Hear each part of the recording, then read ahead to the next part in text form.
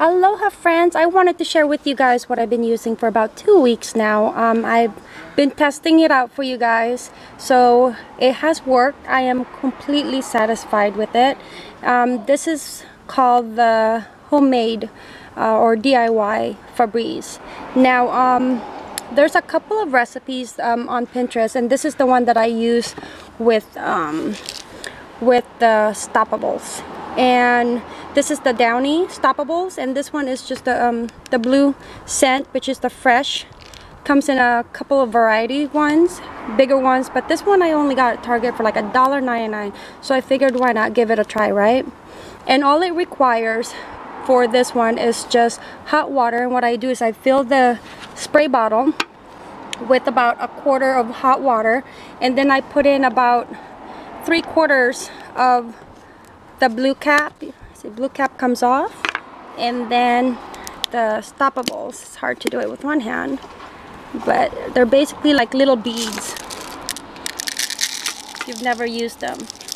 So I don't normally use this. I normally just use just the liquid fabric softener, but what it is just these little fragrant beads that just smells just like the liquid fabric softener. So I fill that up depending on the size of the bottle. For this particular one, I think this much works really well for me, so I'll go ahead and fill this up with hot water. Okay, this is just hot tap water, and then I start off like a quarter of the size of whatever choosing of container you have, and then I'll fill it up.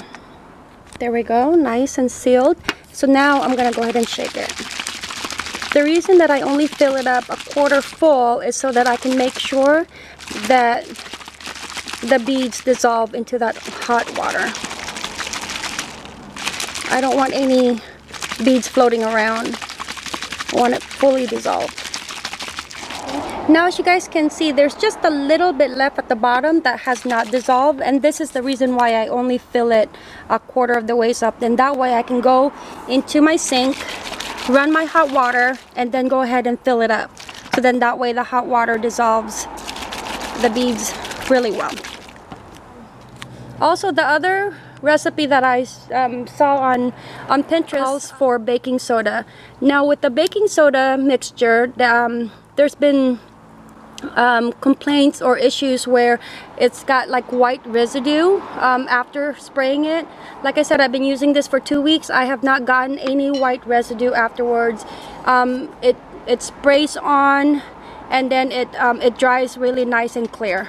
So I hope you guys enjoyed this video. As always, thank you guys for visiting A Simply Simple Life. Mahalo.